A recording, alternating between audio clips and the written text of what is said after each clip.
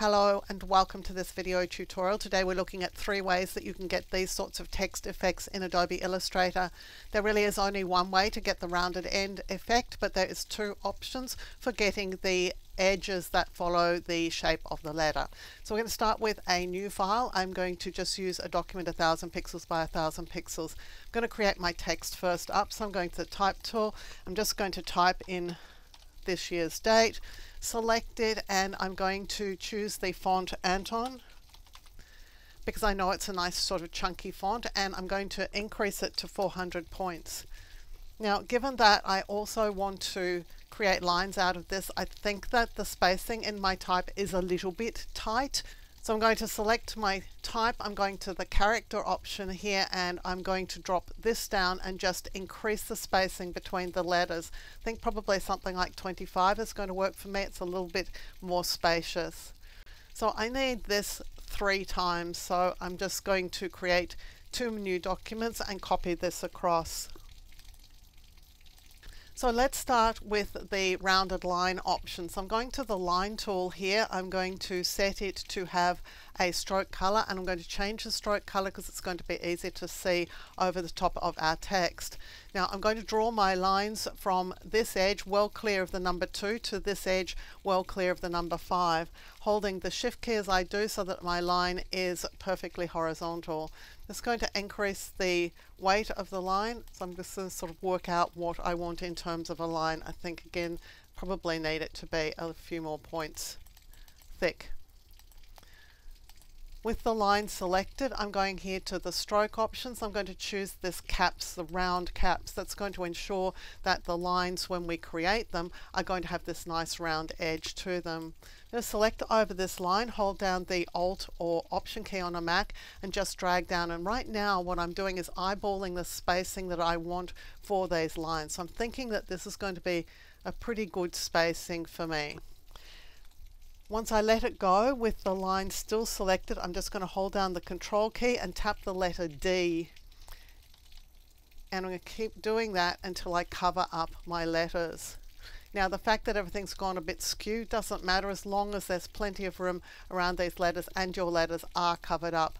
So these are all individual lines, and this is a type object at the back. Just going to show my layers palette. I just pressed F7 to get it, but you could also get it from Window and then Layers. We're just having a look here. What we've got is the date, your text object, whatever that happens to be, and a whole series of lines.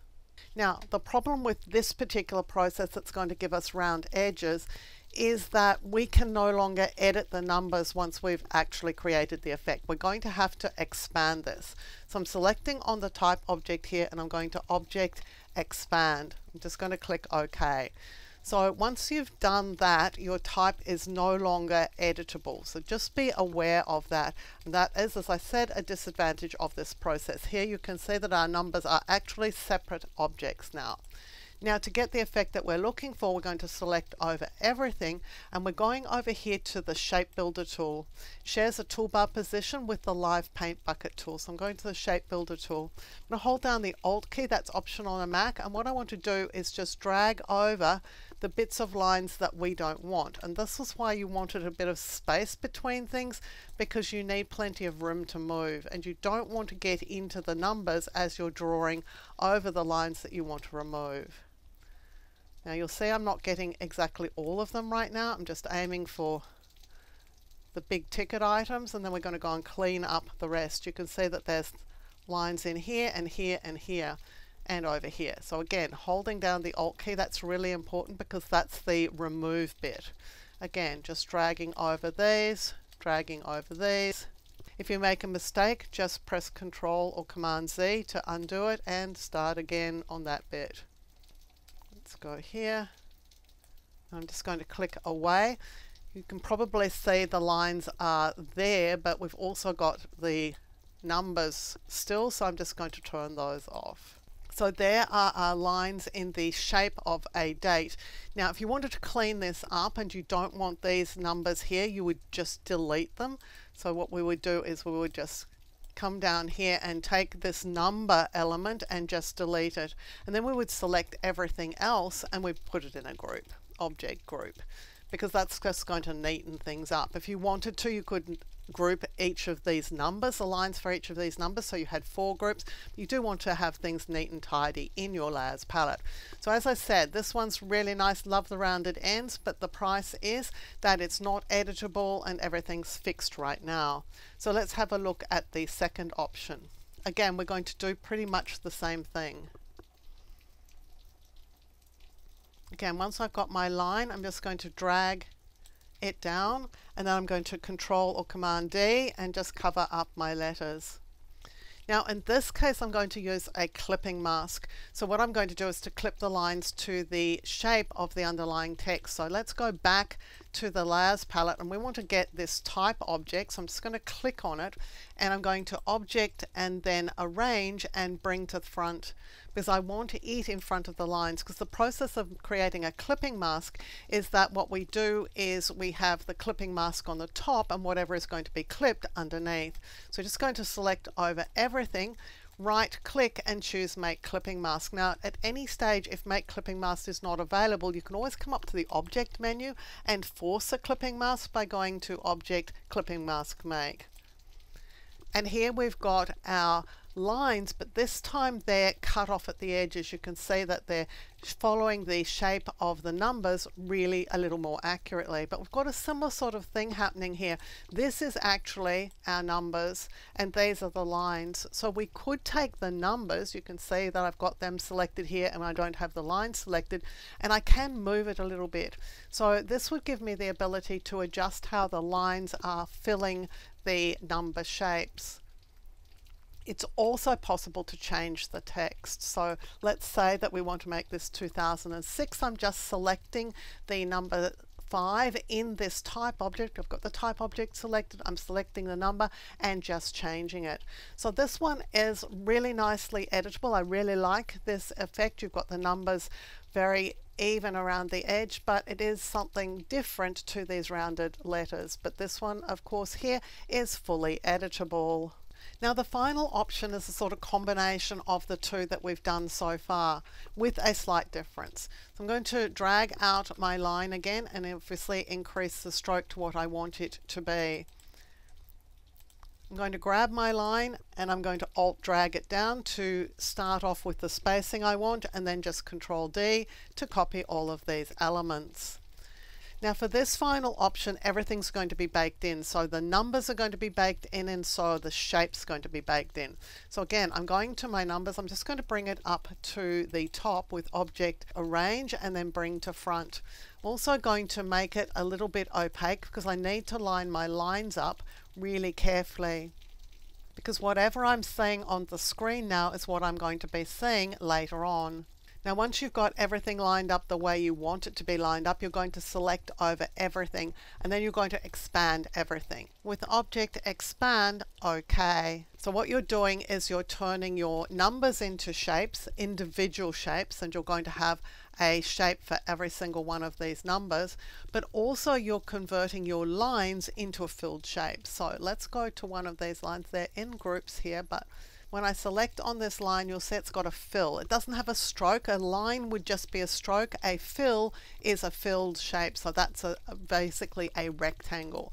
And that's the difference. That's why this effect's going to be baked in. Selecting over everything, going back to the Shape Builder tool, exactly the same as we did earlier.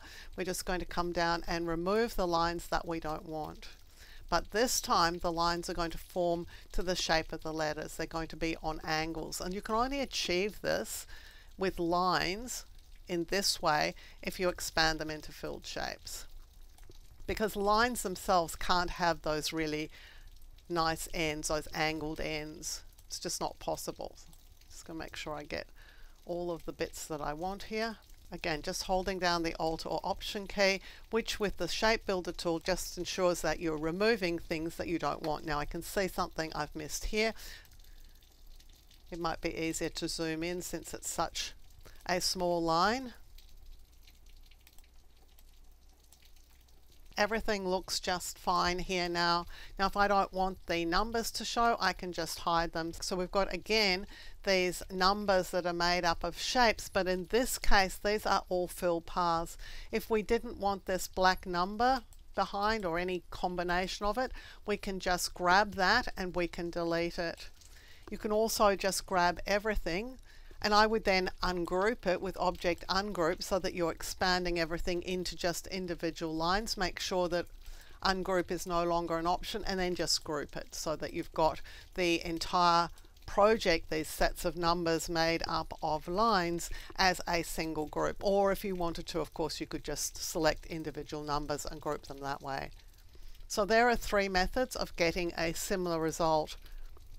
The first method, lines with rounded ends, not editable. The second method, with your clipping mask, fully editable. Pretty much everything is editable here. And the final one, we've got lines that are actually filled paths, not editable, but again, it's a slightly different process and a slightly different result in terms of what you end up with. And in some cases that might be important. For example, you may not be allowed to sell something that has a clipping mask in it. And in that case, you'd want to use this process because there is no clipping mask. Clipping mask can often be confusing to people, and you may not want to use a clipping mask for something that you're going to sell. So just the balance of what effect you want to achieve and what you're willing to compromise on to achieve it. If you like carefully researched content like this, clearly presented in a step-by-step format so that you can get great results, then you'll love my Skillshare content. I'm a Skillshare top teacher. I have hundreds of short courses on Skillshare that you can access, along with thousands of other great courses, all for the price of a single subscription. If you're interested, there's a Skillshare coupon for you in the description below to use to sign up. Using this coupon benefits me as a creator, and it helps me continue to make free content available here for you also on YouTube.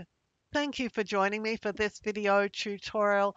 On the screen now, you'll see a video that I've hand-picked for you. If you enjoyed the video you've just watched, I know that you're going to really enjoy the one I've picked for you to watch next.